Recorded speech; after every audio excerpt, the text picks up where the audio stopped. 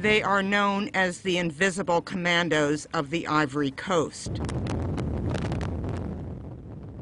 They patrol neighborhoods in Abidjan.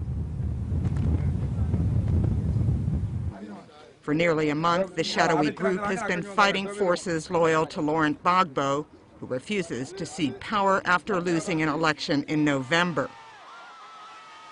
The international community recognizes Gbagbo's rival, Alassane Ouattara, as the winner.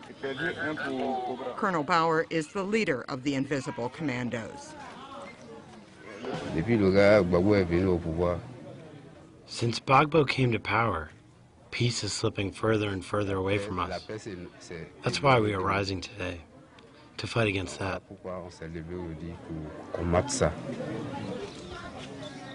The commandos are offering protection. The UN says hundreds have been killed, mostly civilians, by Gbagbo's forces. Gbagbo's camp says the commandos are pro-Ouattara terrorists, trying to oust his legitimate government. Ouattara's rival administration has meanwhile sought to distance itself from the insurgents taking over parts of Abidjan.